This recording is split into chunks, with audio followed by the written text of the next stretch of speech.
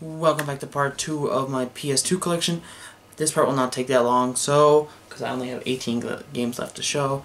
So we'll just get started. I'm not timing this video, so if it's only like 8 minutes, I'm sorry. But we'll just get started. Cutting 2 games, I'm just going to do off right at the back as a series. So it's Metal Gear Solid 2, Sons of Liberty, Metal Gear Solid 3, Metal Gear Solid 3, Snake Eater. Sons of Liberty was a great big surprise of a sequel because they show most of the first level only on the back of you playing as Snake. They completely got rid of the whole Raiden thing. Like, this has nothing with Raiden on it, literally. I don't see anything. All I see is Snake, and then it takes a turn and you play as Raiden. And then you meet Snake in the story, and they try to hush-hush. You're like, oh, we don't know who this guy is. We don't know what this guy is. It's really funny. And everyone's like, oh, it's Snake. It's Snake. But yeah, very good sequel. Very surprising story, though. And of course, Snake Eater was a kind of prequel going back to, you know, Big Boss's origin, and very good. I think it's one of my favorites in the series. Maybe my favorite. I think I said 4 was my favorite, and I keep that 4 is my favorite. 3 would have to be my second favorite. Next game. Very fun racing game. I'm really not a fan of racing games, but this one's very fun. Midnight Club.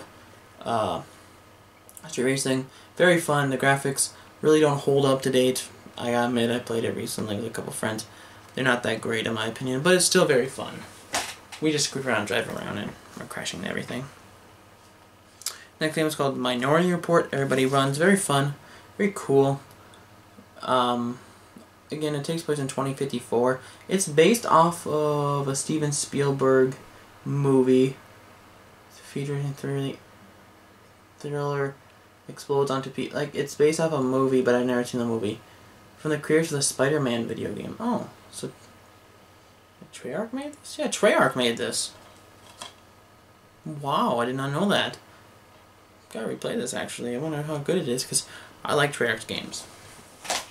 That's something new. You learn something new every day. Next game I got as a kid too, and I remember it being so much fun, but really hard to. I used to get mad at it. Pac-Man World 2, the Ghost Gang strikes again. Like, I like how Pac-Man turned from this simple game, and then they tried making a sequel on SNES, and then they kind of went to, I don't know what they did after that, but this is very fun. It is very difficult though, but it's very fun. It is a 3D platformer. It's very cool. Next game is a movie license game, which I think is not that bad either. Like I said before, and it's by Bethesda. Weird. Like I said before in part 1, video game movies. Jeez, I did not lock my door. I thought my door was locked. Is the baby sleeping? Yes. Yeah, let's keep that in the video. Pirates of the Caribbean, Legend of Jack Sparrow. I thought I locked my door. But I didn't. Okay, who cares? Let's keep it in the video. Blooper. Again, like I said, wow, I just lost my train of thought. Oh yeah, movie license games back here were not that bad. Again, with this, very fun co-op, very fun. Again, again. God, my mind is just going like this now. My mom interrupted. This threw me off a loop. Mom walked in. Is Rappel's Pro Fishing. Very good fishing game. From the graphics, it doesn't look like great, but I would love to play like a recent. I wish they'd make more fishing games, because I'd have fun. I like fishing in real life, so I gotta have fun. Very fun fishing game. Another game which actually shows the actual actor a lot in live action on the case. Jet Li in Rise of Honor. Very fun game. I remember being very fun as a kid. I played all the time.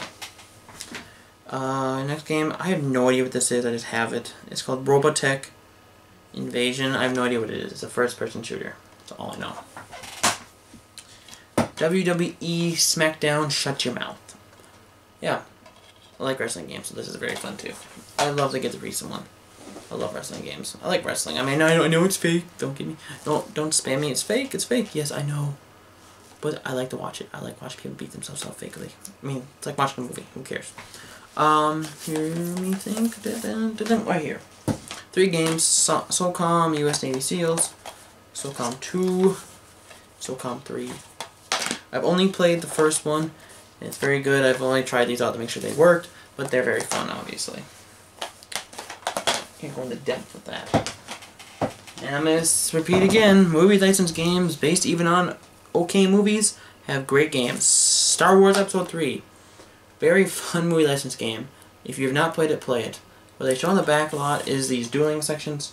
So the game, if you play the story, follows the movie pretty well, like I said before in the first one, but what they have to do is they add a lot more Jedi when you're killing them in the one scene. But a lot more enemies and a lot more sections in the actual movie.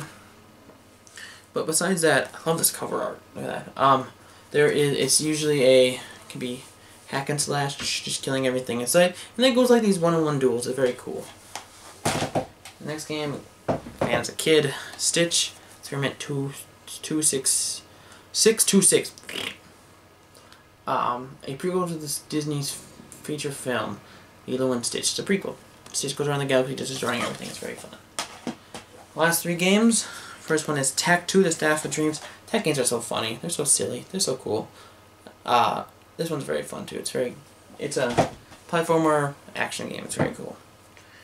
This is a very cool fighting game too, and that's Tom and Jerry War of the Whiskers. Very cool. Very fun. It's basically a lot of Tom and Jerry characters just whack the shit out of each other. And the last game,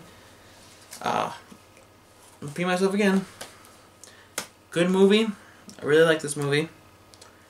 And good game. I love this game. Van Helsing. But somehow I got beat the frick up.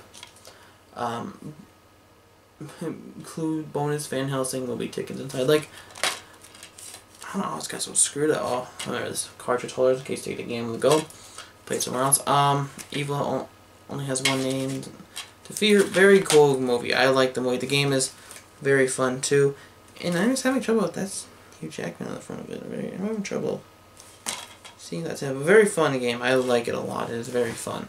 A lot of the images on the back are the boss battles. That's weird. That's a final boss battle.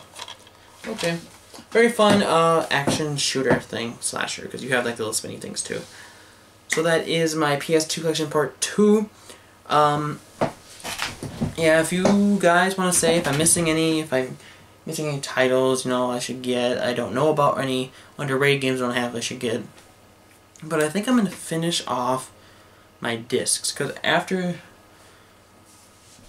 I did everything with discs, no actually, I have not. So what I'm going to do is this. I'm going to finish off my discs, so what I'm going to do is I'm going to do my movies. I'm going to do my movies and TV shows, and I'm going to go on to Nintendo discs, and then go on the cartridges. Alright? I just want to do my movies just to not kind of get over them. So it's going to be movies, which are Blu-ray and DVD mixed together, and then TV show. Same thing, Blu-ray, DVD, if I have it on Blu-ray.